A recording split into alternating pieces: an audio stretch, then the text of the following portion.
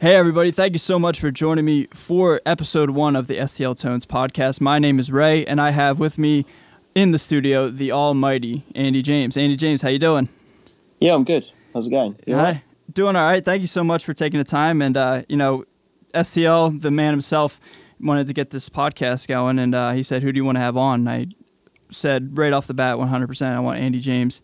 I'm looking forward to this interview and, just hanging out and talking. So I'm really looking forward to it. Yeah. Let's see what's going to happen. I literally just exploded a curry in the kitchen for my dinner. Very cool. Very cool. Well, so it smells a bit weird in here. Oh, hey, luckily I can't smell it from where I'm at. So no. Armpit. Just imagine that. Okay. All right. Very cool. So it probably is your armpit and you're blaming it subconsciously to everybody listening. I spilled some curry. It's not me, I swear. No, it's about 7 o'clock here, so I have actually had a shower today. It's all right. Well, hey, I'm proud of you, man. At least one of us have. So what time is it there then? It is I'm on Eastern Standard Time, so I'm in Philadelphia right now. So it is just shy of 2 p.m. here.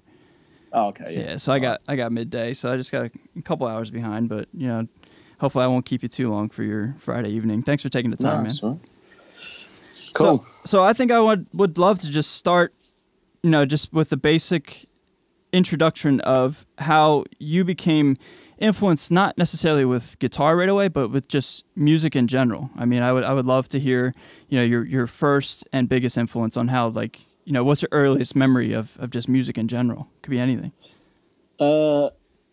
My earliest memory of, it was a long time ago now. It's probably in school.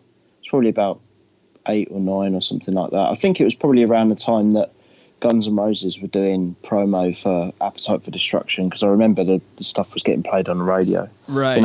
Because I think Paradise City was the first thing they put out. I can't remember now, but interestingly enough, I was reading the other day that the album didn't do very well for at least the first 6 or 7 months it came out. Yeah, and then it tanked. It tanked it in the beginning. Yeah, and then obviously Sweet Child of Mine came out, and that was it. You know what I mean? They kind of just become one of the biggest bands ever. But yeah, it's kind of nuts, really, that's how it happened, even for them. You know what I mean? But I think around the time I didn't really know who they were or anything like that, but there was a bunch of kids at school that were into it and stuff. So I managed to get hold of her. Into Guns? Yeah. Okay. Yeah. So I managed to get. There was this kid, actually, I remember. He used to do a really good electric guitar impression with his voice, and he was just singing the riff of Paradise City, and I was kind of obsessed with trying to do it myself, and I just couldn't really do it. So I thought, fuck it, I'll pick up a real guitar instead. Mind you, that didn't come until much later, but I did manage to get a tape of the album, and I played that quite a lot. And I think one of my favourite songs on there was Night Train. Oh, absolutely. Especially the end guitar solo. I was really into what Slash was doing over the vocal at the end and stuff. I don't know. It's just a bunch of really cool moments on that album that just made me want to get behind it all. I actually built my first guitar out of it's almost like a plastic Lego type thing with elastic band. So I was already into guitar before I'd even pick one up, you know what I mean? Right, absolutely. So it just seems like it was just like a catalyst and a chain of events of you just being at the right age, or the age of 8 or 9, whatever, and that's when you're pretty open to all the stuff around you, and you can be easily influenced. And then just by chance, you grew up in late 80s around that time, and then Guns N' Roses exploded right at the end of the hair metal days. Exactly, yeah. I mean, I didn't really have a musical taste at that point. I didn't really, have a listening, I wasn't sitting down listening to music really at that age. I had a Walkman, but it was probably more for kids' spoken word stories or something. It wasn't really for listening to metal or rock, you know what I mean? But it wasn't until 12 really. I was at a boarding school. So I wasn't home all the time, but they had music rooms and stuff there, and they had some beaten up old acoustic guitars in there and stuff. Right, and I heard elsewhere you had a piano in there as well too, right? Yeah, there was a piano in. I mean, I started kind of doing piano stuff early on, but I didn't really. Do you know what? It was kind of weird because there wasn't really.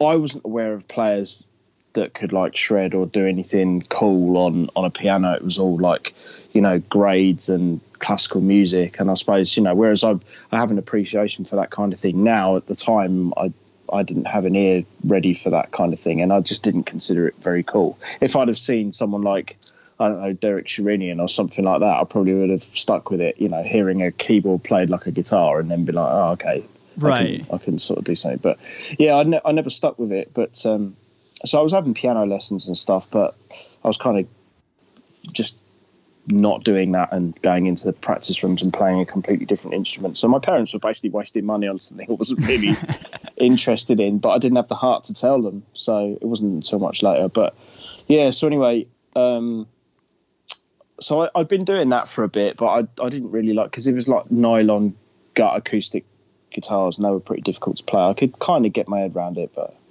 it wasn't until like my 12th birthday and I was sort of said to my dad, oh, you know, it was like one weekend where they could like come up, visit, take you out for the day or whatever. And we went up Brighton and there was this like old guitar shop and ended up buying this old like Fender copy thing. It wasn't a Fender, it was something else, but it looked like the black and white, right, classic Fender, and just like an a first act Squire, you know, whatever starter pack. Yeah, it wasn't even a Squire. It was like under that. You know, oh wow, yeah. Yeah, so it was, but it was cheap. It was like, well, you know, I don't really know if he's going to like stick with this, so we'll just get it, see what happens. And then, to be honest with you, that was kind of it, really. I was off and running. I never put the thing down. Because funnily enough, even though my dad bought me my first guitar, it was him that was kind of paying for the piano lessons, and he was a little bit strung out when I finally revealed that I didn't want to do it anymore. But I think in the end, it was like, look, you know, if this is what you really want to do, then do it, you know. Yeah, absolutely. It's kind of like the thing like with kids that, like, you know, if their parents want them to be the next great, you know, Barry Bonds baseball player, you know, or something like that, but like if they don't have the heart, you know, it's kind of the kid at the end of the day has to choose, you know, hey, I don't like baseball, I like, you know, this or that, and you know, it kind of sucks at first, but like, you know, you certainly found your passion along the way, you know what I mean?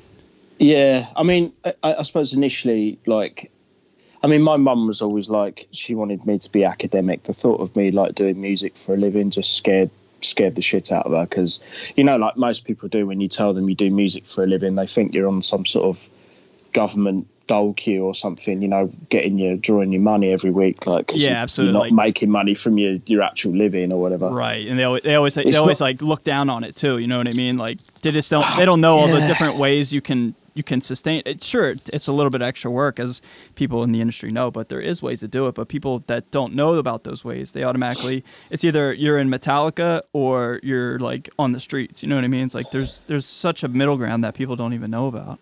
No. I mean, the other thing that's weird as well is, like, I mean, obviously the music industry was a lot different back then. So there was, I mean, arguably, it was probably more of an opportunity to make money from doing actual music rather than having to diversify, which is kind of how you have to survive now within the industry. I mean, it's still wholly possible. I mean, there's still money in the industry. Anyone that says, oh, yeah, there's no money anymore, it's rubbish. I mean, you just got to do something else, but it's still music-based. Do you know what I mean? Yeah. But, yeah, like, you know, so like my mum, for example, she's not really into, like, you know, the rock and bands and stuff like that. So, like, her idea of doing that kind of thing would have just been like, well, yeah, but, you know, I suppose it's the thing. It's like, well, you know, I think the thing that scared her was like, well, why, what is it about you that's going to set you apart from all the thousands of other people that are trying to do the same thing? And you're probably not going to, you know, maybe just concentrate on your education sort of thing. And I think it's not because they don't believe in you. I think they just, obviously, they want the best for you. Yeah, and I feel like if you have something that's a little bit more considered normal, then you've probably got a much smaller margin for error actually succeeding at life. You know what I mean? Right. It's almost like a you know, following. It's the quintessential cliche of doing what you love versus doing what you have. You know, doing what you have to do to get by. It's like if you follow your dreams, there's a big risk, but there's also a great reward at the end. And you know, if you take the safer route, it's it's not maybe not exactly what you want to do, but there is more opportunities to succeed. You know what I mean? Yeah. I mean, I did try like normal life. I mean, it wasn't until much later I actually started making waves and sort of like doing it as a career, because it was pretty late for me, really, like late 20s before anything really started happening where I could just do music and nothing else. Right. But so yeah, you know, I suppose I did have that in mind where I'd still need to like have like a job, and because I've done jobs, you know, everything from like McDonald's to Starbucks to selling insurance to cutting lettuces in a factory like during the summer. I mean, just anything to sort of like have a bit of money, really. But I guess the one thing I've always had is like an independent attitude. Like I've never, you know, really needed a huge amount of help of anyone else if I want to go and do something or get some money for something or whatever. I wasn't really looking to like my mum or dad to like, oh, just, you know, give me this money and I can go and do that or whatever. So I even though, you know, the thought of doing music, it was difficult because I didn't really know how to like get into the industry. I didn't know anybody that was like in the industry or anything like that. So it wasn't until I got to college and I got in a band, and then we started doing cover gigs, and, you know, I did that for quite a few years.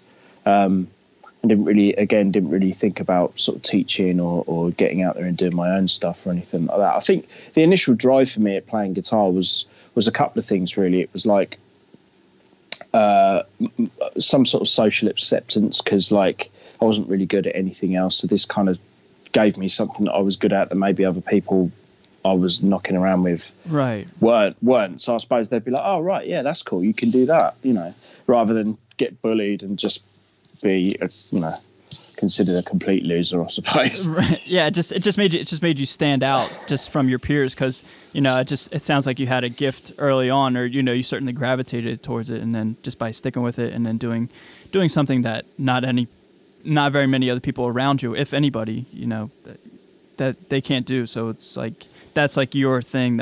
I heard you say before, this is your credibility. Like I can shred, or I can play this. I can play this Guns N' Roses tune. You know what I mean? Like yeah. Oh yeah, you play the intro to Sweet Child of Mine. You know, everyone's sitting around with the jaws open. Yeah. Because it's like, for most people that don't have any working idea of how you would even go about doing that, it's just amazing to them. Like, I mean, it's different. You know, if you play guitar and you watch another guitar player, especially now. I mean, even with like some of the crazy things that's going on, especially, you know, way past like my own ability, even like now, I still get what's going on. I mean, I'm blown away by the technical aspect of it, but I'm sort of like, okay, yeah, I can see what's going on there. There's no mystery there, you know what I mean? Right. Yeah. You can still you can still wrap your head around it, even though it is incredible nonetheless. Yeah. I'm not saying that I could do it, or, you know, I mean, I'll have a go and stuff, but normally with me, I see stuff that I like that other people are doing, and I just change it to how I would do it, but use the concept. And you still end up with like an end goal that represents the same kind of idea, but it's not playing something exactly the same. I suppose that's kind of how I've always approached guitar. Like, I mean, I learnt slash solos, ones that I could play note for note, and then other ones I just used to learn half of it and then be like, oh, well, I can play this, and it kind of has the same buzz as that on the end. You know, so I was never really that obsessed with learning anything note for note. So when I got the job, okay, moving into like, because, moving into actually working as a guitar player, I did a guitar competition, ended up going through all of that and winning it, and Ernie Ball sponsored it. Uh-huh. And from that, I met a guy called Jamie Humphreys, who was, or still is, a sort of teacher, session player and stuff like that. He tours all over the world and that. But he was working for Lick Library at the time. And I guess he kind of thought that I would slot in quite well there, you know, because they were doing everything other than the sort of like really heavy shredder stuff. No one was really covering it for them. They almost recruited you to be the guy to do that, because nobody else had that job at that time. Yeah, so they could do more stuff like, you know, Megadeth, Pantera and all that sort of stuff. I mean, a couple of them had already done things like Vi and a bit of Metallica here and there, you know, so it wasn't like they didn't have anyone that couldn't do it. It was just maybe... not saying like nobody physically wasn't technical or skilled enough, just that they just needed a newer young face to come in and appeal to a newer generation of people want to learn songs and stuff. I guess so, yeah. And like the other thing as well, I suppose not around that time. I mean, YouTube had been around for a bit, but it wasn't anywhere near like what it is now. Right. So it was far less saturated in terms of like, you know, people being on it and, you know, doing like covers of this, that and the other and that. So a lot of my stuff that I'd done for Lick Library, which was actual DVD stuff, had kind of made its way onto YouTube as well. Right. And for some reason, it just started to get quite a lot of traction. You know, a lot of people were watching the videos and kind of getting into it from there. Right. If I could interject on my own personal experience, I bought, I don't want to say I'm paraphrasing the title in case it's wrong, but it was something about metal arpeggios, and it was a DVD. Extreme metal arpeggios. Yeah. And and it had like a crazy, like, it looked like a BC Rich Warlock with like a broken mirror guitar. It was like, a mirror, yeah. It wasn't my guitar; it was just for the cover. Like. Right. And I was just like, oh man, I want to check this out. And you know, I saw you. You know, this a couple of years ago. No offense to anybody, but I didn't know who you were until I started to dive into, you know, the industry and the guitar, and you know what I mean. And I was like, oh my god, that's the guy. And then, you know, here we are today. It's just like, it's kind of cool how it's coming all full circle. That like you're talking about the story of how you got your big break through this competition and through Liquor Library, and now it's like that was your almost. It seems like that was your catalyst to where you are today, right? Yeah, I mean, when I got the call, I was literally, I didn't have a, you know, pot to piss in or a window to throw it out of, you know what I mean? So like, right. I was kind of like, I had a job and I quit, and I was teaching local kids at the time, but I wasn't making any money. A girlfriend at the time, she was cool enough to just let me do that and be like, look, you know, give it, I don't know, 6 months or whatever. And if it kind of doesn't pick up or anything, then maybe just consider getting another job, because I don't want to be paying the mortgage for forever. So I was right. like, okay. And she still had a full-time job, you know. Yeah. Did you? So did you, I'm sorry to interrupt. I was just going to ask. Did you feel a sense of extreme amount of pressure before this competition, and then did you feel a giant sense of relief after the fact?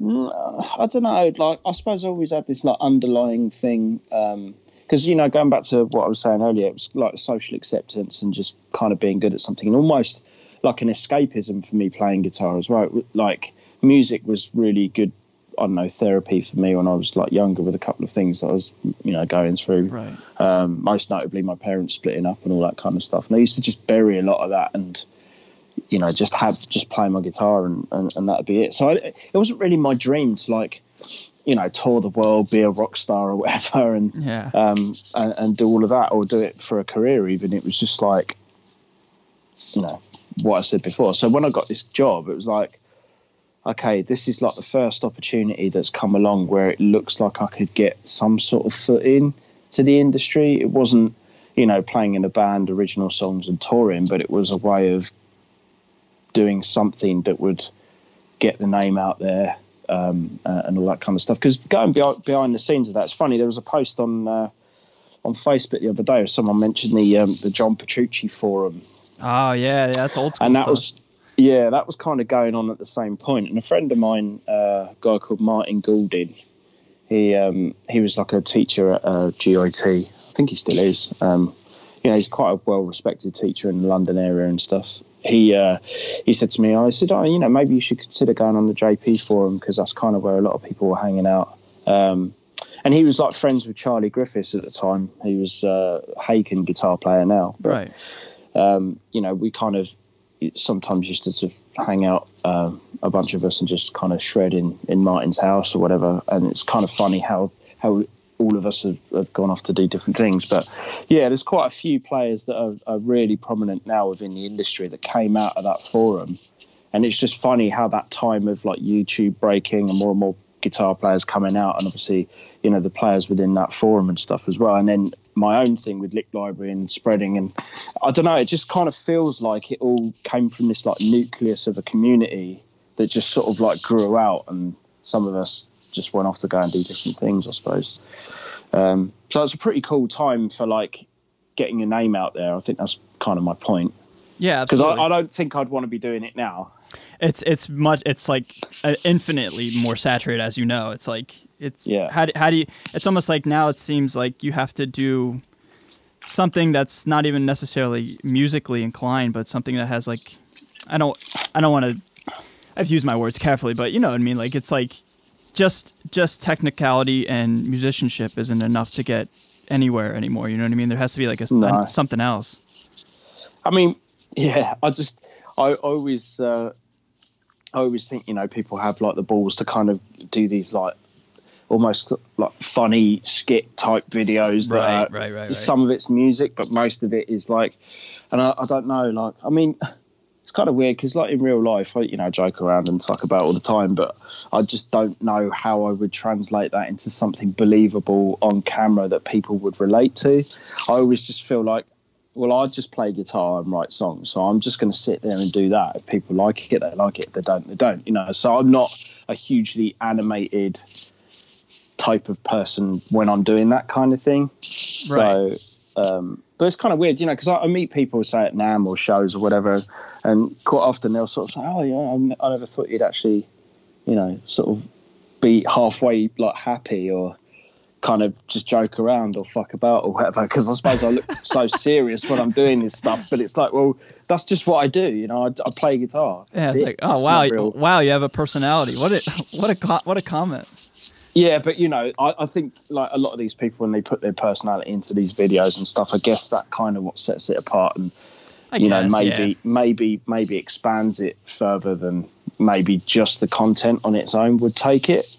Which is kind of why I'm saying, like, now I don't know if what I would be doing now would necessarily get any traction, whereas I suppose like before, doing the whole Lick Library thing and stuff, because that was fairly professional in the way it was filmed and recorded and stuff like that. I mean, I say professional like the other way isn't professional, but I just mean that, you know, there wasn't any larking about or anything. It was like, you know, this is a serious... Yeah, it was a job. It was a business. Yeah. So there wasn't totally get it. There wasn't any of that. Yeah, so it was hard to interject any personality into it from the beginning, and I guess I've kind of just stayed the same, you know, throughout the whole, whole thing. You just stayed true to who you are, and you didn't try to have any sort of gimmick or any sort of side act to gain attention. That's kind of like, you know, what you're saying with the whole comedy thing. There's nothing, I don't personally have anything wrong with it, but it's like, you know, and in a way it makes sense. It's like from a business platform, you know, you gotta do something to stand out nowadays. I mean, there's millions of people. So it's like, if you got a sense of humor, you know, and you can play, I mean, you can't you know, say anything bad about somebody that does that. You know what I mean? No, I'd say someone like Jared Dines is like a perfect example of someone that can do both. Yeah, I mean, he's a killer player, you know? Exactly, and, you know, he's got a great personality on camera as well, you know what I mean? So it stands to reason that someone like him has spread far and wide, you know, with doing what he's doing, because it's entertainment at the end of the day. It isn't just the one thing. Right, he covers. I mean, he can play. He's funny, and he's just I've never personally met him, but I mean, he's you know, on camera, he seems like a general wholesome dude that like you could hang out with and have a normal conversation, and that appeals to people. You know what I mean? Yeah, exactly. But again, you know, that's kind of. I think it's also about having a self-awareness as well. Like, he's obviously got a really great self-awareness about how he comes across, and also how he projects his idea. Because I suppose there's probably other people that do that kind of thing that maybe don't have that self-awareness, that do it anyway, and you're just like, this is weird, you know what I mean? Yeah, it's kind of getting awkward. Like, yeah. So I mean, I'm you know, my own self-awareness just sort of like tells me, yeah, I'm comfortable with that, or because at the end of the day, like, I mean, especially now, I have to edit a lot of my own videos, so if I'm sitting there wincing at like what I'm doing, I don't know if I'd be able to get through an edit, and then I just never put any videos out. You know what I mean? Right, absolutely. Going back a little bit, I want to go back in time. I have a question about, you know, you're talking about Slash and, you know, Guns, and you getting heavily influenced during, you know, late 80s, early 90s, and then the whole 90s. I mean, let's be real. It was not shred oriented, with like the exception of like Satriani, Steve Vai, and Petrucci. Like, those are like the big three off the top of my head. I'm sure there's obviously more, but I think you know what I'm saying. Like, the big bands were like, you know, their Nirvanas, the Soundgardens, and then even later on, like Korn, and then, you know, Limp Bizkit, Deftones. There was no shredding. How or why did you? Was it on purpose to be extremely technical and proficient in the instrument, or is it just that's who you are as a person? Like, I would love to hear why, as you got older and you continue to get better, you know, physically, and not just follow the trends and the sign of the times. Um, yeah, I mean, if I think back, I mean, I wasn't really into metal, so I didn't grow up with Pantera, Megadeth, Metallica. I mean, I was aware of Megadeth and like Friedman stuff, and if I'm honest, I wasn't a huge fan of that because it was like super scooped and really just kind of like the vocals and stuff. I mean, not just Megadeth, I just mean metal in general. It wasn't something that really resonated with me. So like, I liked bands like, Guns N' Roses and Extreme, and I'd kind of just discovered Mr. Big before I'd got to college.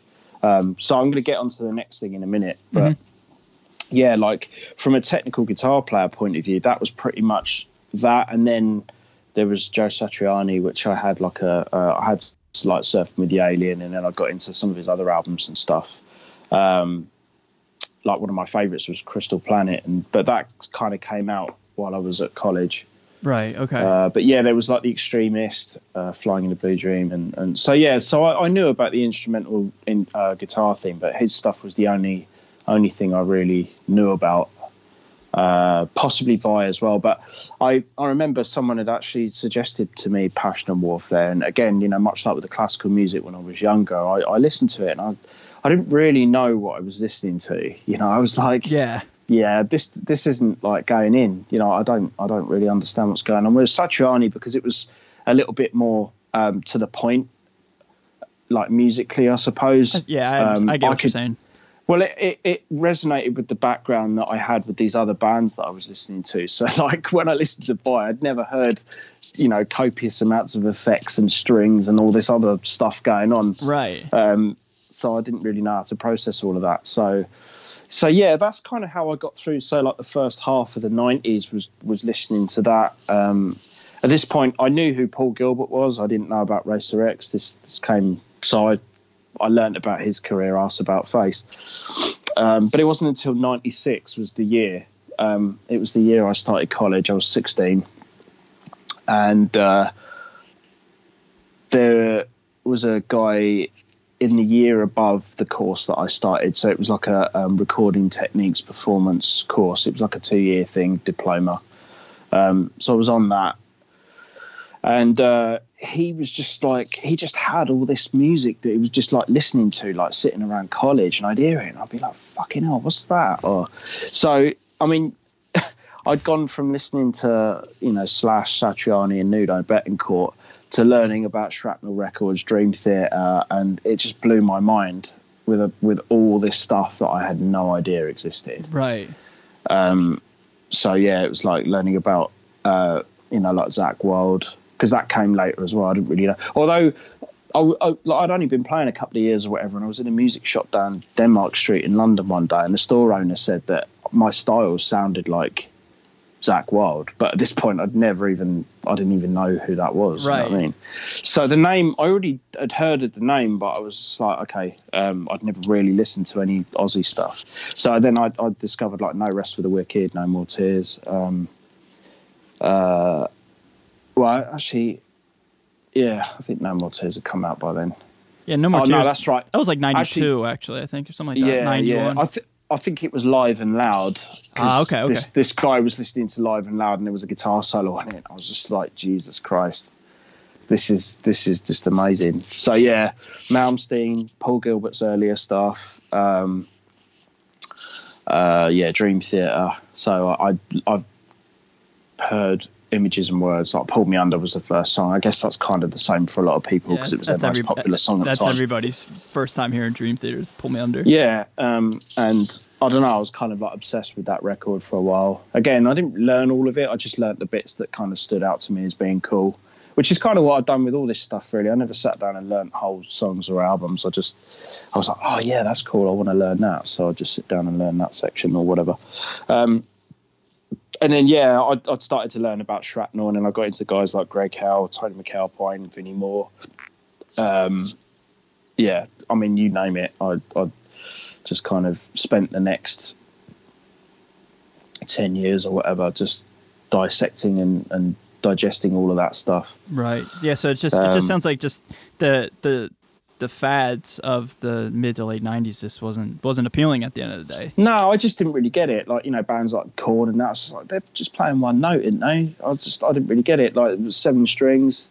It was a whole nother thing that, because I was so obsessed with music to the point where it had to have a guitar solo in it, and I didn't even care if the song was any good. It had to have a guitar solo in it, and I never thought that I would actually branch out of that way of thinking. You would boycott bands or songs that like didn't have any sort of solo. Yeah, I'd be this is shit. I'm not listening to that. Yeah, it's stupid, really. But I guess when you're obsessed with something, you just got blinkers on. Yeah, I mean, yes and no. Yeah. Yeah, so you don't really see the bigger picture. So I didn't really care about songwriting, really. So it wasn't until like I felt like I'd maybe exhausted all of that kind of stuff, and then I thought, right, okay, well, maybe I'm going to start writing some music. I suppose, like, because I've been through, some bands or whatever. Because I feel like I've always been on my own with the instrumental thing, but I didn't really know how I was going to present it like to the world, because I'd start listening to this and start listening to something else, and I'd be like starting to write my songs like that, and nothing would ever like buzz me. You know what I mean? I was just like, kind of. So never had like a finished like product or like your own sound. Like it would always just kind of like be steered by this or that influence, and never be like almost like a finished product. Is that what you're trying to say? Yeah, I think so. And like obviously you listen to all this instrumental stuff, and there was a lot of great guitar players that didn't have very good songs. So, because my focus wasn't on that, I didn't really realise.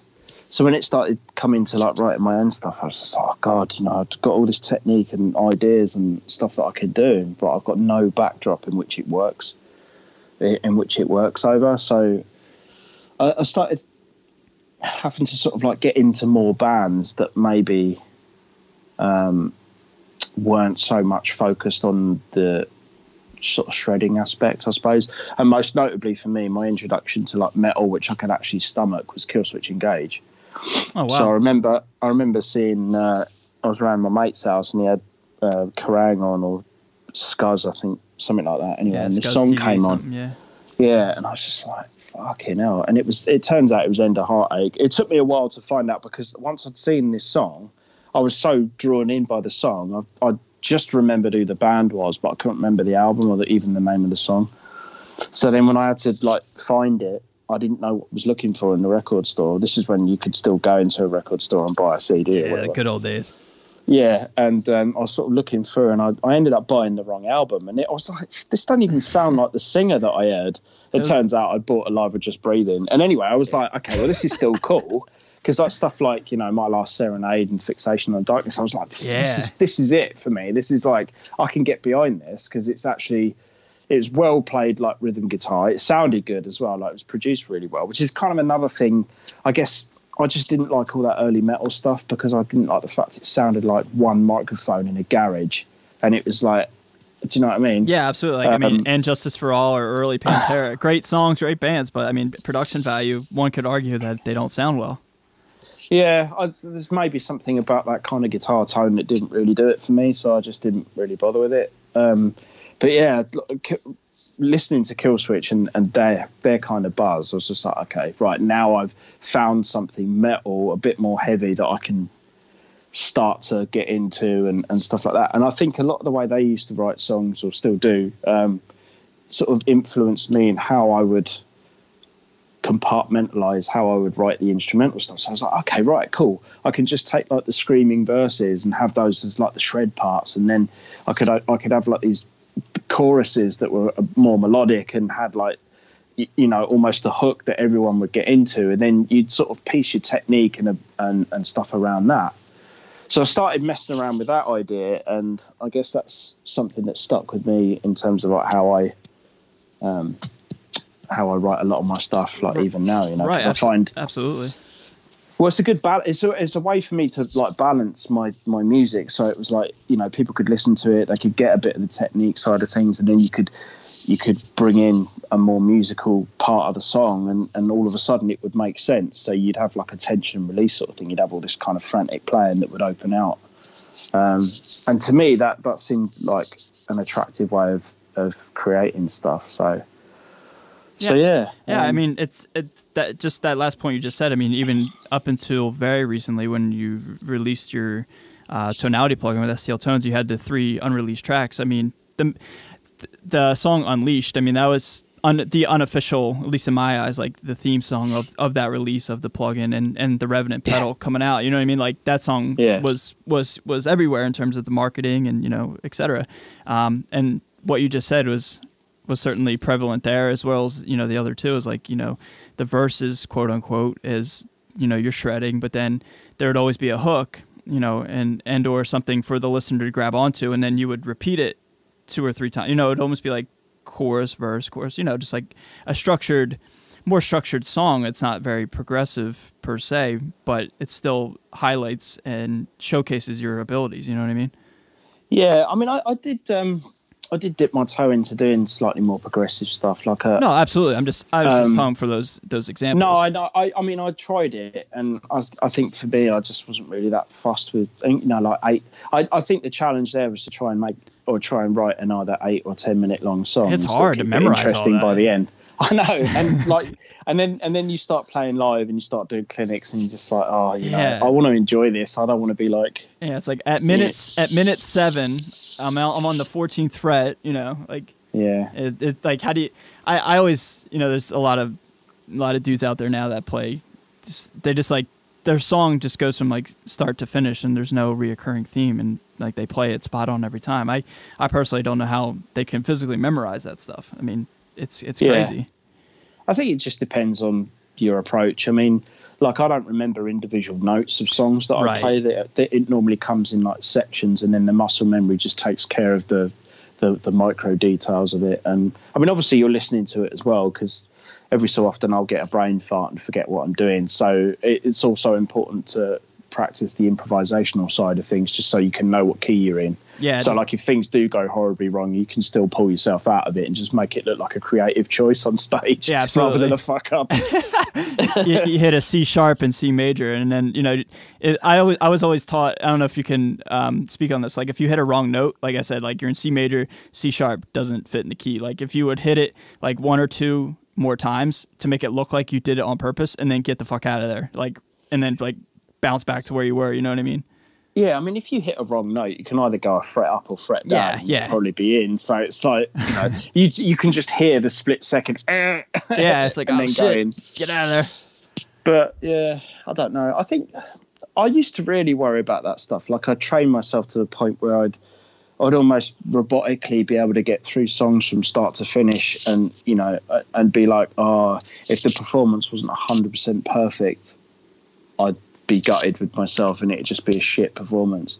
Right. It's funny how that kind of, I mean, obviously I'd never let it get to the point where I just get through whole songs and it just sounds like I'm fisting my way through it, you know what I mean? And not really getting any like definition in there. But like, I don't know. I feel like now I'm quite happy for that to happen sometimes, just to sort of, it makes it interesting for you. You know what I mean? Like, it's a bit more human, I suppose. Yeah, absolutely. Like, I mean, I haven't done a huge amount of like live playing lately, but I remember I did Tech Fest not so long ago, which was like a UK festival. Absolutely. Just like a 3-piece. And I did one song, Equinox, and I mean, this is the problem with playing with backing tracks as well, is if you've got harmonies and things that follow what you're meant to be playing, they're not gonna change for you no matter what. Yeah. So, but I just completely had like this thing on stage where I just didn't play the song at all the way it was meant to go, and I was just like, do you know what, that was actually quite fun, just to kind of feel my way through it, rather than, I mean, the worst time that happened was being on stage with Petrucci, Guthrie Govan, and Tosin Abasi and all of that, doing the John Petrucci camp, where like we had to get up and because we didn't even have a chance to like jam through that song. We were just about to, and then but we were late for like the classes, and they're very strictly scheduled, obviously, because they got a lot to fit in. Right. So we had to stop what we were doing, go to class or whatever. But we knew the chord progression. So I was just like, oh God, you know, this is going to be a bad day at the office if it goes wrong. Like, do you know what I mean? Especially being on stage with that lot. So when it came to it, I said to John, I was just like, look, I'm going to go first, because I don't want to follow no one up here. Like, I'm just going to get on with it and do it. But, you know, there's times like that, I suppose you should just trust yourself a little bit more, maybe, because it turned out it was all right in the end. But Yeah, it's just you almost psych yourself out trying to be a perfectionist. But at the end of the day, it is art. It's not a science. You know what I mean? Like, you can still, you always want to do your best. You want to perform your best. But at the end of the day, man, like, even a mistake is an artistic expression in a way. And as long as you can make sense of it and like work your way around it and land on your feet, a bar or two later, like nobody really except you, the performer, is going to really notice and care. You know what I mean? No, I feel like the culture now, the way it is, I mean, you've got players that are playing some ridiculously scary things that you're like, how the hell did they do that? I mean, like Jason Richardson, for example. Yeah, absolutely. Like, I mean, that's all real as well. You know what I mean? There's no trickery going on there, and you're like, fucking, I mean, again, that's way beyond where I'd go with something. But I have sat down and looked at some of the stuff he's done and taken it on board in my own thing. But just kind of how I would approach some of the things he does or whatever. But yeah, but there is this thing going on, I think, that like isn't real. I've been seeing it more and more recently, I suppose. I've been seeing it with like these kid drummers like playing Meshuggah, like note for note, beat for beat on the drums, and like they can't even see over like the snare. So like I haven't seen it with guitar per se, but like I certainly have seen some stuff that's like I don't know, man. I don't know. It looks a little funky there. It looks a little off. Yeah. I don't know. But no, I think, I think it's just important to, maybe keep that in mind, that it's all right to fuck up now and again. Yeah, absolutely. There's a whole gig. I mean, if anyone's watching this, they could probably type it in, but I did a whole gig with my old band, Sacred Mother Tongue, once, and it's probably still on YouTube somewhere, but it's like live at the Gasworks in Leeds, right? If anyone's interested, just type it into YouTube. And I think I'll probably play the whole gig a fret down or a fret up from where it should have been. Oh, man. Like, and there was one point where there was a song and there was a guitar solo at the end of it. And I was just like, I had to sit on the front of this. I mean, I'd had a skinful as well. I was proper like drunk. Yeah, okay. So that's in my defense. That's it. But I mean, honestly, like, do you know what? And at the time, I was so like, oh my God, I can't believe this has gone out. I can't believe this has gone out, And then, but now I watch it and I just laugh. It's just so funny. It is funny, man. I mean, yeah, but, like you said, it's okay to be human at the end of the day. I mean, you're extremely proficient, as is a lot of other players, but there's nothing wrong with showing a bit of humility in your art and in your performance. Yeah. So that's funny. So yeah, I don't know where we got up to really, but yeah, just kind of went off on one. Yeah, I mean, like I said off camera and off the air, like I said, I have a whole bunch of stuff written down, but we're not following any of it. But I do have a couple talking points I would like to talk about. One would be your YouTube channel currently, and more particular this song you put out. Well, it was a cover you put out on this past Halloween. Touched a lot of people. Really, really, really cool. I was, if you don't mind, it's somewhat of a personal, creation. That video. I was wondering if you could just elaborate on that and just talk about it a little bit. Yeah. Well, to be honest with you, it come round so quick. Like I didn't really realise like what time of year it was, because I was like, I've got a bunch of things going on at the minute. Like with writing and trying to get stuff down and.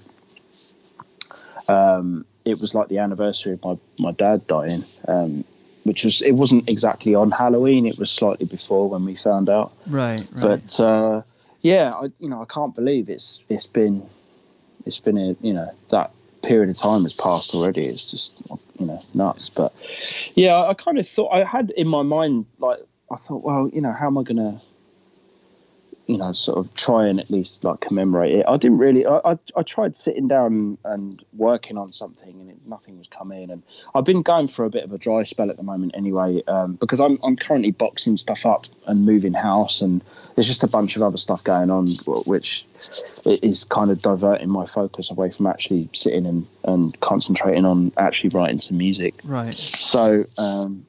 I started jamming on this thing anyway, and it was another song that I'd written. It wasn't that song at all. And I started this tapping thing, and it sounded. I was just like, why does that sound so familiar to me? Like, and then I kind of took a break and went and got a drink or whatever, and then it just hit me what it was. So I went to I went on iTunes and I played the song, and I was just like, yeah, that is it, because I remember it from when I was a kid. I was just like, you know, I love the sort of like the change in it and the dark part. And I suppose it was kind of metal without really, or heavy without really being heavy, if you know what I mean. I just kind of liked it. Yeah. And I remember at the time, you know, it was because obviously there was the English show, Top of the Pops, where it was like a chart rundown of like all the different bands and stuff. And sometimes they would play, or they would mime live on stage, or they would submit a video that would be played in its place. So it wouldn't always be a stage performance. Some of it would be that and some of it would be video. Okay. And this video came on and I was just like, you know, it resonated with a lot of people when it came out because it was a massive hit or whatever. So like, yeah, I was doing this thing and then I listened to the song and I was just like, oh God, yeah, that sounds exactly the same. First of all, I was like, well, I can't use that because it's already been used. And then I thought, well, I never really done like a sort of deconstructive instrumental cover of any other song. So I thought, oh no, I'll give it a go. So I exported the song, I put it into Cubase, and then I just wrote very basic piano chords just to map out the song, just so I could give myself a window in which to sort of like work towards with the changes and all that kind of stuff. And then I just started adding to it. I deleted the MP3 out because I didn't want to copy it too much. Apart from like little things, like there's obvious things in there like the pianos and stuff that need to be in there. But I just started building on it with like some choirs, some bits of piano here and there, some guitar stuff, and I didn't really know how I was going to approach it. I just sort of felt my way through it really and did it. And I felt like at the time of doing it, I was just like, oh, do you know what, this would actually be a really good song to dedicate towards the memory of my dad. So I thought, well, I don't know, it's pretty organic. I didn't really plan it. It just sort of happened. And then as I started doing it, and I don't know, I was surprised at how it came out. But initially I was thinking, oh, is this just going to get like laughed at, or is this just going to be like, you know, what is he doing? Like, why would he do this kind of thing? So I started having a bit of a serious doubting as to whether I should even put it out or whatever, because you know what social media is like nowadays. It's ridiculous, really. You should probably just be like, oh, do you know what, fuck it, I don't care what anyone else thinks, but I'm just going to do it anyway, kind of thing. But I don't know, for me, sometimes I don't really want to put something out that you get behind and then it just gets trashed by people that they don't really give a shit about what you're trying to say or what you're trying to do. They're just doing it just to be horrible, and I don't really understand that mentality. But there you go. Just an evil mentality for the sake of being mean because whatever's going on. I mean, it's like it's the whole cliche thing that everybody deals with from the time they're 5 years old in grade school till whenever. It's just there's always just people out there that don't want to see other people doing well or be creative or like taking a risk, and so it doesn't go away. It happens. I'm not like crying about it or anything. I'm just like, yeah, whatever, it's fine. Right. But I think sometimes it does impede your confidence into just going, no, I'm going to do that. Sod it. So I don't know. Anyway, I had the song and I'd finished it. I'd finished mixing it and everything. And then I was playing some stuff to my mate in the car. We'd just been down the pub or whatever on our usual Sunday night out. And I was just like, oh yeah, I was just playing some songs and stuff in the car, mainly because I wanted to hear how it sounded. Right. And then afterwards, I just sort of said, oh yeah, I said, I did this cover of this song, and I told him what it was. And he was like, oh yeah, go on then. So I was like, oh God, here we go. I said, you're literally the first person that's heard this, because like my wife ain't even heard it. Like, I mean, probably, I might have mentioned it, but I didn't play it to anybody. I was the only person that had heard this, this version that I'd done. And I played it to him, and he was just, at the end of it, he was like, mate, he said, you have to put that out. It is epic. And I was just like, really? Because when you get that close to something, you can't really see the wood for the trees. You don't really have that feeling, I suppose, of first hearing it that someone else might. So I think his reaction was enough for me to go, all right, yeah, maybe I'll just stick to my guns and put it out and do the whole commemorative thing that I was going to do anyway, and just hope people like it, sort of thing. Right. I mean, it's just like it was. I'm very sorry about the unfortunate, terrible circumstances of. Yeah. I mean, it happens. I mean, he was 80. It was like. Yeah. It was going to happen anyway, you know. It doesn't make it any easier, but it's like, it was just, you know, it was a cool, you know, I'm subscribed to your channel, whatever, but it was just like a cool way to like commemorate somebody, because I guess it resonated with a lot of people, myself included. I lost my father to cancer like 4.5, 5 years ago, something like that. So like, when somebody takes that risk of like, you know, that extreme amount of exposure and like vulnerability and like turn it into something that you did, I thought that was really cool, and something that, I don't know, not too many people are willing to take the risk and pull off, you know what I mean? And you did it, you know, flawlessly, at least in my eyes. So it was awesome. Cheers, man. Yeah, absolutely. Yeah, I mean, yeah, I guess that's. I'm kind of glad it went over all right. Yeah, absolutely. You know, everybody loved it, man. I suppose, again, as well, it's like, if it wasn't for him, kind of, you know, I mean, let's face it, we're talking about 130 quid, which is fuck all on the grand scheme of things, but it's not really the money. It's more the willingness to kind of back an idea, not knowing where it will go. And I think that's kind of the power of, like, especially someone like a parent or a mentor or anybody. They just give you that little bit of a chance to see where something goes. And honestly, you know, when you look back 25 years later or whatever, it's just, I don't know, it can kind of make you feel emotional, really, how it kind of progresses from that one moment to like now. And I suppose the only way I could really convincingly convey my gratitude is through music, because I'm not very good with, you know, me sitting there and talking to camera would have just been a waste of time, you know what I mean? So yeah, and although I certainly believe you could have,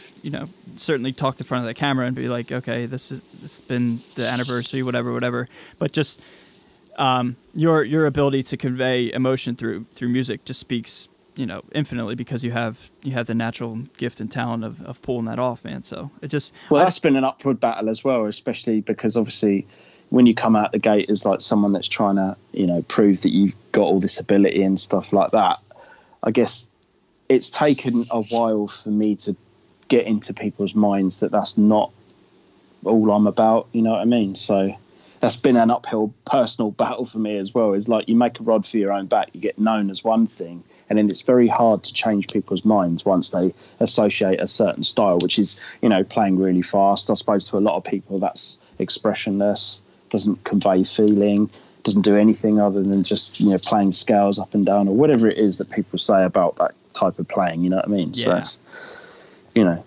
that is just a derivative of people.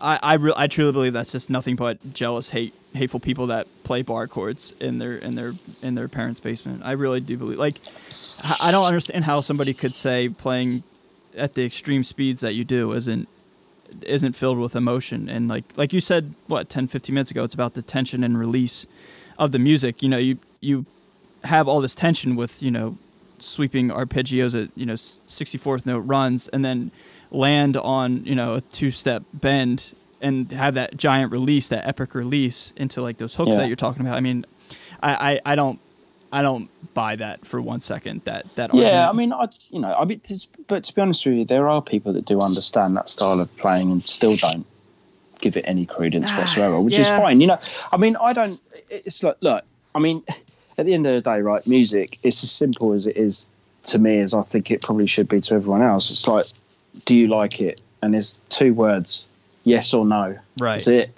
I mean, you know, you can sit and debate all day long whether why this is good, why that is good, or anything like that. But you're kind of largely wasting your breath, really, when it's all subjective to the individual. So, you know, I mean, like what I was saying before, you know, when you worry about what people think when you put stuff out, I guess I've just kind of contradicted myself in terms of like, well, it don't really matter, because if I'm into it, then fuck it, I'm just going to put it out and that's it. But I suppose it's not really the doubt in your abilities so much as it is just subjecting yourself to accidentally seeing a comment that might ruin your day. I don't know. But and it's funny, I think it's funny, like how you get you'll get thousands of positives, but you'll get one negative one, and that negative one will eat at you, and not. Oh, of course. Like yeah, I hate that. It's just like human nature, but like I hate that. Like when you get one hate comment, it says, "Oh, like fuck you, dude." Something like that has like no thought behind it. Like, "Oh, fuck you, you suck." But it's like, man, fuck you, you suck. You know what I mean? It's like, why do you have to come at me and say all this hate? And but then it's just funny how like the mind works, where like you pay attention initially, you pay attention to all the negative or the one negative, but then like you just gotta like shut that part of your brain off and focus on millions of people, or however many people care in a positive manner. Yeah, exactly. I mean, I have had scenarios where someone's done that, and then you kind of not got into it a little bit, because I try not to get into arguments with people. Sometimes like it's hard if you're out and you're having a couple of drinks and someone says something, and you're just like, oh, do you know what, I'm gonna let this guy have it. But like generally I don't really entertain it too much. But sometimes if I have or whatever, and then it kind of just stops or ends or whatever, there'll be a DM the next day going, "Oh, I'm really sorry, man. Like my life is just total shit at the moment, and I just chose to like talk shit on your video for no reason other than I was just being horrible for the sake of it." And some people have actually admitted that, and you kind of wonder like whether that is actually quite true of a lot of cases where that happens, where like the individual is actually not doing it from a place of power or strength at all. It's more from a place of, fuck, I hate my life. I'm just going to make someone feel as miserable as I do, so I'm just going to unleash a tirade of abuse online. Yeah, I don't know, man. I totally get it, and it's hard not to come back at them tenfold. I mean, I think everybody has done it or does do it, but I don't know, man. I don't know. Well, I know you've been on the receiving end of that as well. Oh, I mean, won't go into details, but yeah. That's how I first heard about you, actually, because I had no idea, and then I was just like, oh, right, what is this? Yeah. And I guess it kind of took the internet by storm for about a week. I know. I was like, dude, I just want to hang out and just play my guitar, and then next thing you know, like I'm getting like threatened lawsuits. But anyway, that's all water under the bridge. I'm just forever that guy, but oh well. No, I mean, I didn't bring it up just to go, oh yeah, you're that guy. It was just, I don't know. Well, oddly enough, that's how STL Tones found me, or contacted me. Which is just that was my catalyst. That was you had the there you go. Every cloud, didn't it? You had the shred contest. I had somebody accusing me of stealing. So anyway. Oh well. Yeah, but everything kind of happens for a reason, doesn't it? Really. I mean, it's funny how things pan out. I think it's just like I think that's the cool thing about getting older, is you do just let the chips fall where they may a little bit more, and you try not to strangle the life out of something, even if you want something not really bad, and you put yourself in a position where that could or couldn't happen. You still maintain the mentality of like, well, I don't know, let's just see what happens, and if it doesn't, then cool, I'll just move on to the next thing. I feel like the less I've like unofficially given a toss about something, it normally evens out. And I don't mean that in a negative way. I just mean like I used to get like really wound up about, oh God, I really hope this happens. I hope this happens. Or blah, blah, blah. Oh no, this has to happen, or my life's over kind of thing. And I just don't get like that anymore. You would just build up like self-made ultimatums. Like, well, if I don't, if this doesn't happen, then my music career is over or something like that. Like it would go to that extreme in your head, where in reality it's like it's nothing as serious as it seems. No, I mean, I watch this guy called Gary V or Vaynerchuk or whatever on Instagram, and it kind of props up a lot of my own like mental battles with like acceptance and having or being told no over being told yes, and how you can kind of actually look at the no as actually it's a more positive response from somebody than getting a yes. Because if you always get a yes and you never get a no, I don't think as much growth happens in how you grow as a person or an artist or whatever it is that you're trying to do in life. I feel like the more no's you get, the better you'll get, and then finally when you get that yes, you'll be ready for it.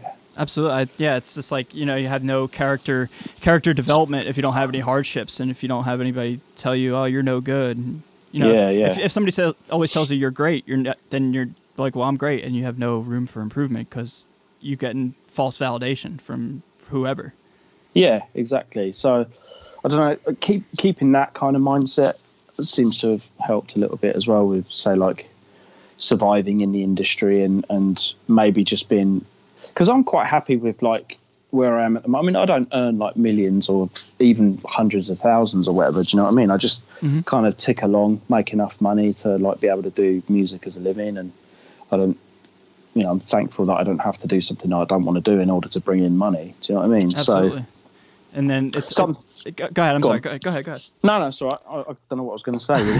I was just going to say it's just like the cliche thing of like, if you're like a millionaire but you hate your life, like, are you even really successful? As opposed to like making, I don't know, just enough to get by, but you're doing what you love.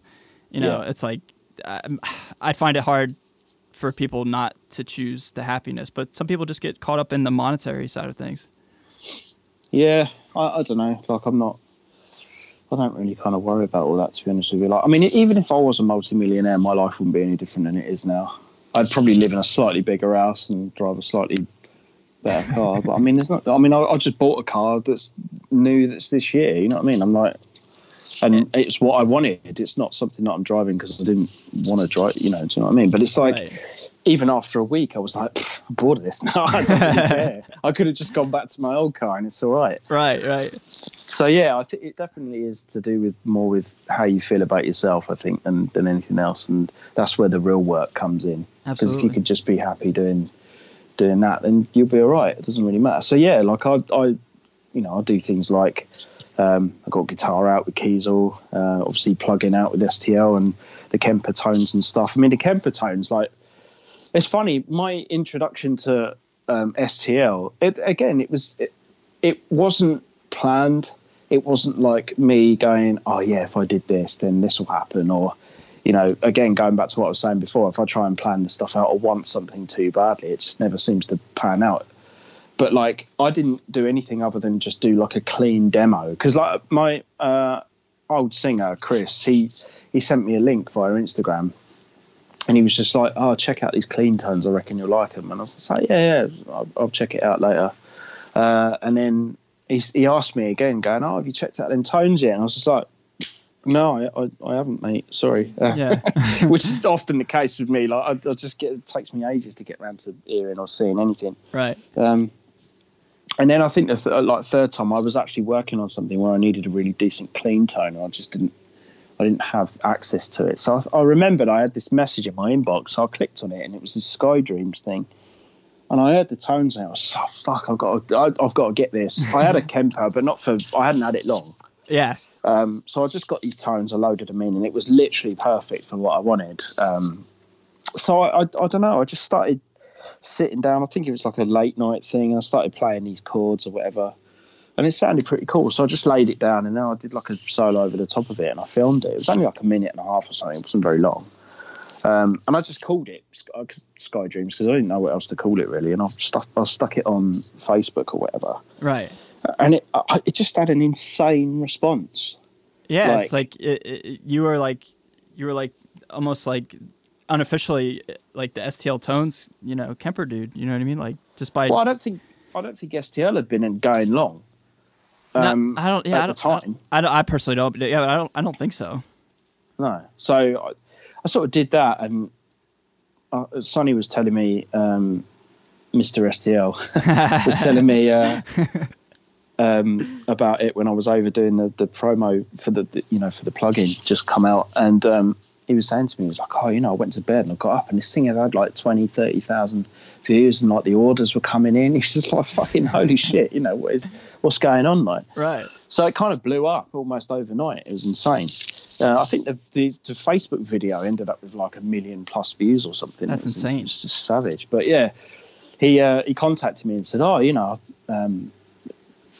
it's sort of like did really well or whatever. Thanks for like posting it up. I don't remember the conversation. It was like 4 years ago or something. Right. But I know he just said to me, oh, we're thinking of doing a Kemper pack with you. Would you be interested? And I was like, yeah, of course I would be. Yeah, why not? Yeah. So hired out a studio, did a bunch of tones and stuff, and then yeah. But I mean, it's still one of the top sellers, I think, for STL. So it's just nuts. One of, if not the, just I don't know if it's just right timing, right place, right time, or what. But yeah, it's just like when I came on board, Sonny told me, it's just like, yeah, like Andy's pack just it sells, man. It always sells, and for whatever reason, it's. I mean, besides the obvious of you're an incredible player, but you know what I mean, like it's just like you. Yeah, but it doesn't always equate to like because that's the thing as well, like.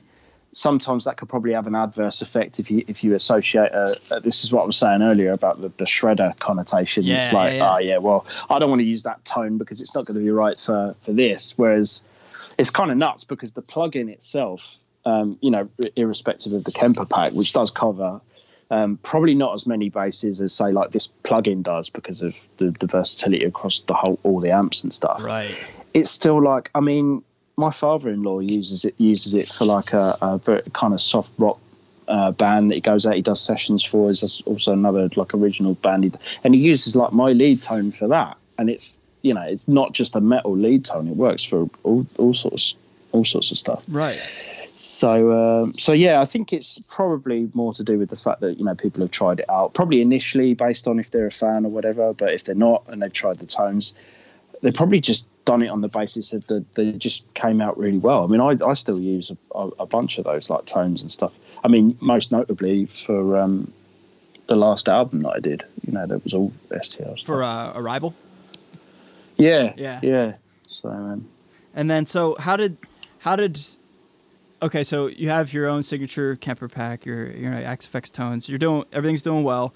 How did the conversation come about to where you were contacted to get your own signature plugin? Well, I mean, not that I want to take credit for them doing plugins in the beginning, but I said to Sonny years ago, I was like, mate, you got to do plugins, you got to do, and he was like, yeah, we're looking into it. At the time, I think funding was like a big issue, and I didn't really know what they were going to do. And I was just like, mate, you've got to get this stuff into a plugin. It's kind of blowing up, and I was kind of getting into it myself, with the whole sort of Nail the Mix thing and really starting to take it seriously with the whole, mixing and production side of stuff. So I was getting more into plugins. And then obviously when you insert yourself into that world, you see all these new things that are coming out and you're just like, oh, yeah, STL really needs to get on that. So I think he had it in his mind anyway. I'm not going to take credit for that. I'm only joking. But I think I was secretly hoping that one day they would actually get the green light and figure out how they were going to do it and then actually do it. So, yeah, I mean, they went, they did the Howard Benson and obviously, with those guys, I mean, they're more audio guys anyway, like Howard Benson. I mean, like the records he's worked on, and obviously Will Putney as well is like, a proper buzz producer at the moment. Like he's putting out some killer stuff. And, those guys are known for producing records that, thousands and thousands of people have heard. So I guess it kind of makes sense to make an audio plugin with people like that to, branch out and go, hey, here's a plugin that can fit really well into your workflow of your productions, basically aiming it more at people that do that kind of thing, I suppose. And right. As well as, guitar players as well. They're obviously going to get like loads out of it if you just play guitar and stuff. But I think the focus with bringing mine out was more to do with the fact that if you are a guitar player and not so much known for the production side of things, which I'm not, I do all my own stuff, and I've done some shocking sounding records that have been my own thing where I didn't know what I was doing and there was no budget and I just had to do it. Otherwise no music would go out, you know what I mean? Yeah, absolutely. So, I suppose I've done bits and pieces like for people, but I'm not a mixer that works for bands and does all, like Putney does or whatever. So I'm more known for being a guitar player. So it was like, okay, well, let's do something that is geared more towards people that play and want to plug in and get great tone, that possibly don't want to sit there faffing around with an EQ forevermore, to get a tone that will sit really well in a mix or be good for demos or whatever it is that you're doing, and not break the bank either, in terms of like, I mean, if you price up all three of them heads that we modeled, oh my God, you're talking a ridiculous amount of money for someone that just wants to record an awesome sounding demo or whatever, and then maybe for pre-production or whatever it is, and then go in the studio and do it. But even then, that process would probably be less than paying for the amps. Yeah, paying as well as time too. I mean, time in the studio. I mean, setting up the amp and getting the tones, that's a full day in itself almost. Yeah, exactly. You know what I mean? Yeah, not just the amp heads, but the cabs and the mics. Yeah, the mics, the room, everything. Everything. Yeah. So yeah, it's definitely geared towards people that just want to plug in, get an awesome tone straight away, and not have to worry about whether it's good or not. I mean, you can still tweak it, because the great thing about that plugin is you can just tweak it and it actually reacts like the amp that it's modeled after. Yeah, absolutely. Yeah, and it's very it's not like super compressed or like amp 1 or even amp 2 on your plugin. Like those are modeled after high gain amps, but like you can clean it up and let your right hand be almost your volume control, like where it's very dynamic, and it's not like you're on 1 or 0.5 on the preamp knob and like it's automatically at 11. You know what I mean? Yeah, no, I get what you're saying. It's still giving you that tone that you want, just in a more sort of controlled way. Because like some valve amps, they do go from 0 to like ridiculous. I mean, most notably a Laney that I used to have. It was like a VH100. It just went from like 0, and then on 1 it would literally kill people if you got to. I was just like, how does this? There's no in between, Right? I mean? Yeah, it's just like has one setting, go. Yeah. But I mean, I suppose it's different, like, because obviously we've got the Kemper pack stuff as well, but the Kemper's slightly different in terms of, like, obviously it's profiling the tone where you dial it in, and when you capture that tone, that's how you want it in that moment. And I guess I was just lucky with my tones that we got, that even though they were static tones taken from that particular session, that they are quite malleable, even if you want to EQ after the fact, like for anything for production or whatever. Some guitar tones don't play well with post EQ, and then you're like, well, this is just completely falling apart. Right. So the other thing that I found with the Kempo is, like, you can say, like, you get a 5150 or whatever it is, and you get the tone that you want. If you start EQing it on the Kempo, obviously the Kemper's EQ algorithm doesn't work the same or react the same as how the actual amp that you've modeled or profiled would work. So if you're adding in more low end, it's more Kemper low end than 5150 low end to a tone that wasn't Kemper in the first place. Do you know what I mean? Yeah, absolutely. It's just like you're mixing and matching, and it's not correlating, and it's not reacting accurately. Whatever word I'm looking for. It's most notable in the low end. Like I feel like we captured plenty of low end in those Kemper tones where you could just leave it as is, and then you can roll it off with an EQ afterwards, and it still sounds pretty weighty. Whereas if we'd have done it on the light side of things, and you're trying to add the low end back in with the Kemper, I don't know, it wouldn't have been quite as good, I don't think. So we were definitely mindful of that, because we used like a boundary mic underneath, which is like a pressure sensor mic that I think it was like a Beta 91 or something. I don't know. It's like a flat square looking thing, and we put it underneath the 4x12 just to get some of that kind of 3D weight into the tone. Right, just like that really low end sub. Yeah, it's not even like a distinguishable sound per se, but it's just there. You know what I mean? Yeah. So I'm really glad at how that came out. But yeah, the plugin turned out amazing. I mean, I use it like every day, like absolutely, for doing bits and pieces and stuff as well. Now, so what were the essential elements in your plugin that you needed? I mean, obviously we have the finished product now, so I can assume, what's in it is what you wanted. But I mean, like, what was your thought process behind, like, okay, I need like 2 high gain amps, the Revenant, the Clean, you know what I mean? Like, I would just like to know, going into the creation, like how much input you had on to what would be in it and what needed to be in it, etc. Well, yeah, we discussed the sort of like types of sounds that I like, and the kind of amps that I like and stuff like that. And all the amps that have been featured in this plugin are amps that I've gravitated towards because I haven't done a huge amount of like actual valve amp, like playing and miking up and all that kind of stuff. But when I have, they're the amps that seem to pull out the tone that I'm after. Do you know what I mean? So it's like, okay, well, if we're gonna take like the real amp approach and do that, then these have got to be the ones that we're doing. But the AC30 was because of the Sky Dreams thing and how well that came out. Right, and that's what I figured. That's Sonny's amp, and he was like, "Well, this is literally the best AC30 I've ever plugged into. So we're gonna track the schematics of that and make sure it works the same way." And I was like, "Well, yeah, if you can do something that literally gets that tone, and it's something that you can alter and change, and people can dial it in how they want or whatever, but it still essentially keeps that sort of thing, then yeah, let's do it."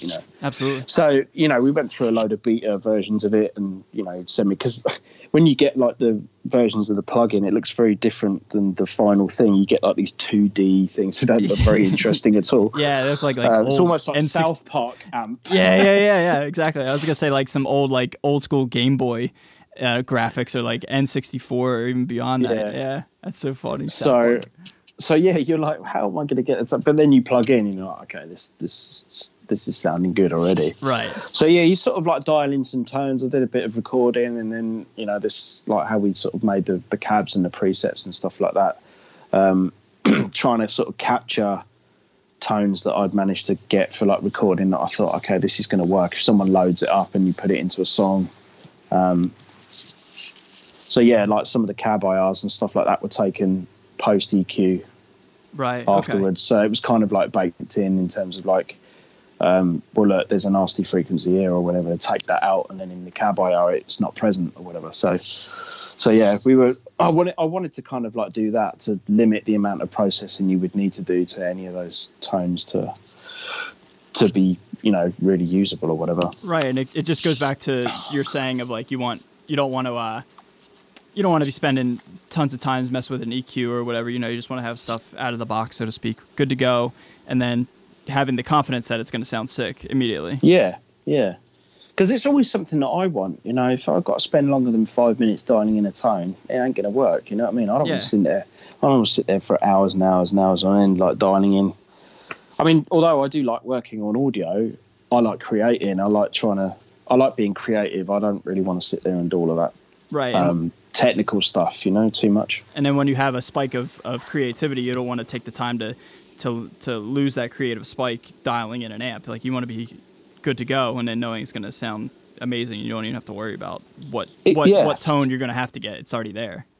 Exactly. Yeah. I mean, I love being in a recording session where like everything sounds mixed when I'm recording it. I hate that. Like when you go in and you've got, like, I've been in situations in studios before where you've got like really raw drums, and then like you've got to play to that, and there's no volume to it, and then you've got like really dry bass, and it's just like, oh god, this is the most uninspiring thing. Right. So I kind of pre-mix up a template. I'll just play any old shit. I don't write anything, and then I'll work on, I usually, with my mixing style or whatever, which is not original, it's just stuff that I've seen other people do. It's like you start with your mastering bus and you work backwards. Right.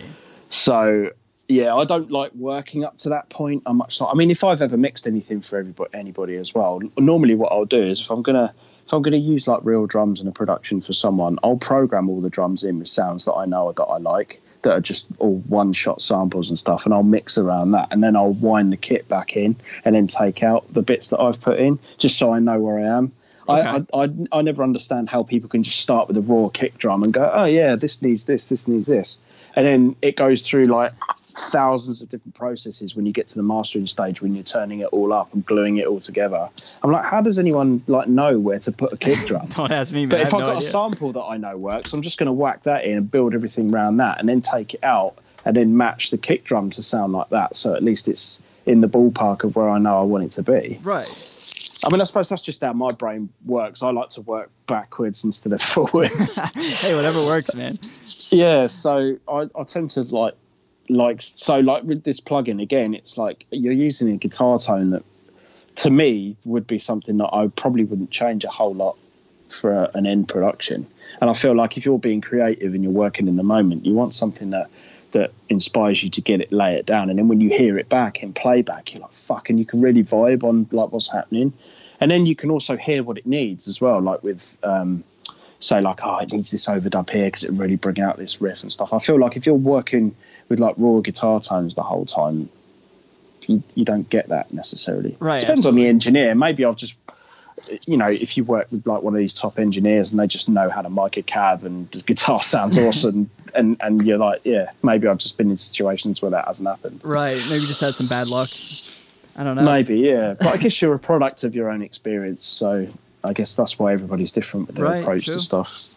But that's how we developed this anyway. It was like, well, look, this is how I work. This is the kind of sound that I like, and this is kind of what I want to be hearing back when I'm working on stuff. And hopefully if I get inspired by that, then it will translate into what other people like as well. Right. So, but I think it has. Like, I mean, I've had nothing but great feedback from people, even, you know, real like top professional mixers that have gone through the plug-in and they've just come back and gone, actually, this is really fucking good. Like, hell yeah. So I wanted to ask, like, just going forward, you know, end of 2019, going into 2020 and beyond. One, how are you going to use your plugin for your own personal creativity, and what is on the horizon? All plugin, Kemper aside, whatever, just you in general, what's on the horizon? Just like, what are your plans for the rest of this year and then going forward? Well, rest of this year, I'm going to move house. So that's going to take care of a lot of non-musical time. Right. Because we've got some renovation to do and all that kind of stuff. Because I'm like building a studio in my garden. So that's going to be interesting. Oh, very cool. Well, because I haven't really had a space like that before. But, you know, we've had the opportunity to find somewhere that's got a bit of space to be able to do that. So I'm like, right, this is it now. I'm approaching 40. I need my own man cave studio. Because up to this point, I've just been working on laptops and on tops of like laundry baskets and things like that. So yeah, it's it's kind of nice because you know, I suppose when you work like that for like so long, you really do appreciate the opportunity to like get in your own space and be like, oh, you know, I've kind of worked up to this point. Yeah, you've earned this. Yeah, exactly. Because even now, like, I mean, I've got a slightly better like desk and room and stuff that I've worked in. But sometimes I just end up fucking all that off and opening up the laptop and sitting on my kitchen table and just laying down riffs and ideas and stuff in headphones. Right. That's another thing I've never got my head around is monitors. I can't do it. I don't know how people mix on monitors. It's weird. Oh, wow. Yeah, I think maybe taste. it's because, I honestly, people that mix will probably listen to this and go, yeah, well, that's because your room ain't treated and it's not done properly. And it's like, yeah, I know. I know why. It's just like, you know, things don't translate because you listen to on flat response monitors and stuff like that. But again, I don't listen to music on flat response monitors. So how the fucking hell do you know how much low end you want if you're not on a hype system that you know already? Do you know what I mean? Yeah, absolutely. Because with a flat set of monitors, you like, oh, bass is good there. And then you go to like, you know, Beats by Dre and all of a sudden you're blowing like your low ends way out of control. Can't believe you just brought them up. They're horrible. I mean, yeah, there's no way I'd mix on anything like that. No, I'm just saying like somebody jamming to what you created on flat response headphones, and then like it sounds good on that, but then like you were saying, you get something with a little more bass, and then the bass is way out of control, but you never heard it to begin with. You know what I've started doing now, which is actually, you know, because you people like do the car test, don't they? Like literally everybody that mixes, they all do the car test. It doesn't matter who you are. CLA's probably done the car test, right? I just mix in my car. I've just started doing that. That's why I started working on a laptop. I was just like, you know what? I'm going to cut out the middleman here. I'm going to go out there and I'll tell you what, the low end is fucking perfect every time. No shit. And even the separation, it's weird because obviously when you've got that much low end going on, you can start to hear where everything else like sits. And weirdly enough, I listen to it on everything else and I'm like, I mean, I've just contradicted myself again because that isn't headphones either. But that's an environment that I'm in quite a lot. Those are your monitors. Yeah, it's an environment I'm in quite a lot, right. and I hear a lot of stuff through there. I also drive a lot and stuff, so I'm like, I know it inside out. And then when you get on headphones, just to check certain things that I'm used to hearing as well. But like I'll track on headphones and do all of that, so you know I can still hear it as. Because what I'll do is I'll go in there, I'll mix something, and then I'll go back to my headphones and be like, oh, okay, it's meant to sound like that. It's fine. But I have recently just got a pair of Audio-Technica M50Xs. Oh, very cool, very cool. Ridiculous. Yeah. Best headphones I've used. Yeah. I got them like 2 weeks ago, and I'm just like, oh, okay, this is what I've been missing with a pair of headphones. Right. I can actually hear where the kick's supposed to be, and so I'm actually probably going to be doing less of my car stuff because I can hear everything I want in them. But it's taken me a while though, because I've had some Sennheiser HT650s, because they're open back, you lose all the low end out of them, so they're great for tracking, but I don't know how anyone like mixes on them. Mind you, Nolly does all right. He's mixed tons of records on them. Yeah, so I think it's just like an acquired, like I said, acquired taste, and then like you know what's supposed to sound like what through your rig, through your setup, whatever.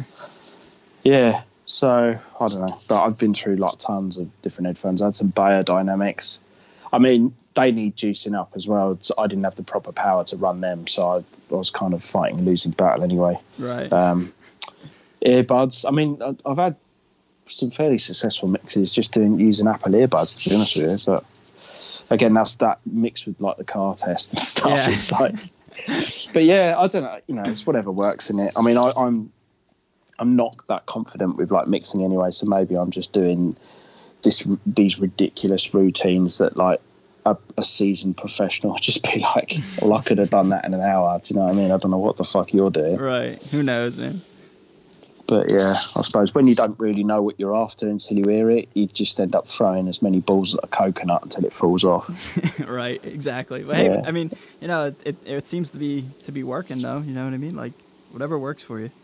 Yeah, that's how I approach guitar playing as well. There you go. I don't know what the fuck I'm doing with that either. I just sort of do it until it sounds all right, and it takes me ages. Hell yeah. So you got anything coming up like 2020? Any sort of releasing or anything? Yeah, but it's kind of not anything I can talk about at the moment because it's not been an official thing. But yeah, would it be potentially be announced in say like January time? I think so. Yeah, it's definitely coming up. But again, I don't really want to say too much about that because you know that'll be kind of wanting it to be a thing, and then you're like, oh yeah. No, it didn't happen. But right. No, I'm pretty sure it's all cool. It's just I don't want to say anything, and then cool, man. It doesn't happen, you know. Yeah, just falls through last minute. Fuck. But yeah, like if it does kind of go the way I think it's going and everything, then yeah, it's gonna mean a pretty busy period for me, like moving forward, and something completely different that I ain't really done before. So I'm kind of looking forward to it. Oh yeah, and then you got the the Revenant being shipped out, I think in 2 weeks' time. All the pre-orders. Right, so the pre-orders we've sold out, and then they're shipping out. I think like on or around November 22nd or something like that. If my memory's correct. Yeah. So that'll be huge for you, man. I mean, everybody's jonesing to get them. I was blown away by that pedal. I mean, because I'd had the plug-in version, and because we talked about doing something that was going to be unique for this release that hadn't been done on any of the other releases and stuff like that. And plus the fact I'd never done a signature overdrive pedal. And I suppose being a guitar player, it's the sort of thing that you would stick your name on, I suppose. Yeah, absolutely. Yeah, so I just when I actually got to try it in, because I hadn't tried the pedal until we got to Nashville and we were doing the stuff in the studio, you know what I mean? But like obviously I used the software version, and I was really keen to see how the pedal version had come out. And it was just like, I mean, actually, the reaction is on the video. It's not faked. That was literally the first time I plugged into it, and I was kind of talking about it and blown away by it all at the same time. You know? Yeah, absolutely. Yeah. So that, I mean, everybody's super hyped, hitting up, all the social media on STL Tones. Like, when's the second batch coming around? We sold out in shorter period of time. When can I buy this again? So it's like everybody's eager to get it, man. And you and me both. I'm pumped. Yeah, it's definitely cool. It's a kind of cool new development within the sort of signature stuff with my name on, definitely. So. Absolutely, yeah. I mean, it's just like that next notch on your belt. You know what I mean? Like having signature gear is always cool. You know what I mean? Like, so it's something to be proud of for sure. You know what I mean? Yeah, and also it's something that isn't just like a gimmick either. You know what I mean? It's like something that I'll actually use. And right, absolutely. Same with the guitars and picks and all the rest of it. Like I never do anything like that unless it's 100% like what I'm using, because I just feel like otherwise you're just bullshitting people. Going, oh yeah, this is great, and you don't actually use it. Everything that I've said that I've kind of used and got behind and it's stuff that I've used or will use or, you know, whatever. Do you know what I mean? Because I believe in it. Because I wouldn't sit there and go, oh yeah, this is great, and then you just behind the scenes think it's a piece of shit. You know? Yeah, it's just like a quick cash grab, and then, you know, it's over in like a month, and nobody will care because, you know, truth always comes out. Like if a product sucks, people are gonna find out really fast. Well, I mean, yeah, we really had to like believe it. I mean, I wholeheartedly believe like in this plugin and absolutely and everything. It's like, I mean, even around the time of the release, it was like, because, you know, we went up against another competitor, and it was just like, you know, obviously with knowledge, reputation, and everything, and we're like, you know, this is going to be killer, whatever it is, and it's just like, you know what, what we've done is killer. You know, we're just like so into this. You know, we believe in it, and it doesn't really matter. You know what I mean? It's like, look, people are going to discover if it's good or not, right? No matter absolutely. when it comes out. So it's just like, yeah, fuck it. Absolutely, yeah. It was. I have to use the right word. It was challenging, that initial release, but like, you know, we had discussions, you know, behind the scenes, and basically the theme was like, you know, it's at the end of the day, it's like, it's a good time to be a creator and a product creator. Yeah, sure, you're going up against competition, but that makes your company better, makes their company better. And, you know, in a year from now, nobody's going to remember when those came out. It's just, no, they're going to care if it's good or not at that point in time. You know what I mean? Like, nobody's going to care, like, oh man, both came out August 30th or whatever it was. Like, it's not going to matter. No, and that's the thing, you know, you just got to just, you know, believe in what you do. Because it's the same with like albums, and like, you know, major bands come out with albums on the same day. It's like, oh, well, we can't put that album out now because such and such put their album out. It's like, well, it doesn't really matter, does it? I mean, if the music's good, then yeah, you can release it 6 months from now, and if it's shit, it's still going to be shit then. Right. So, do you know what I mean? Yeah, make a better album than the person that's releasing it the same day, and you won't have to worry about it. Yeah, exactly. So, you know, I'm well happy with how it came out. Honestly, I mean, even now, like, I plug into it, I'm just blown away by how good it feels and sounds. You know, it's just the sort of thing where I'm just like, I actually couldn't, if I wanted to, sit down and, for my own personal taste, make it any better than the way it turned out. Right. And I suppose that's how you want to be, really. You don't want to have done all that work on something and then you plug into it and it's just like, oh, what if we'd have done this, you know? Yeah, because then it's like, it's almost all for nothing. Yeah, it's out, it's cool, it's got your name on it, but, you know, if you have that what if factor, then it's like, it's always going to eat at you forever, you know what I mean? Yeah, exactly. Right. But then I suppose it's an opportunity to do version 2. Aha. No, but maybe we shot ourselves in the foot from a marketing point of view. We just did it too good the first time round. It's like, oh, now where can we go, you know? Yeah, you can't make 2.0 and make just, we made it better, but it's the exact same thing. I don't know.